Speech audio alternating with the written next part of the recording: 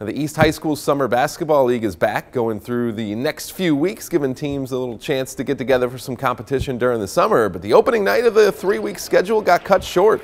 Condensation on the floor due to the heat and humidity made the conditions too difficult to play on, and teams had safety concerns, so they opted not to play.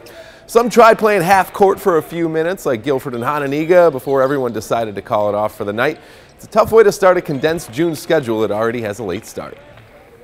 This happened one time about 6 or 7 years ago when our field house first opened. It's just that perfect storm of the dew point being high and the humidity kicking in, and no air conditioning in here, which is a little frustrating because in my mind, if you're going to put a lot of money into a building like this, you'd think you'd put in some air conditioning so that this wouldn't happen.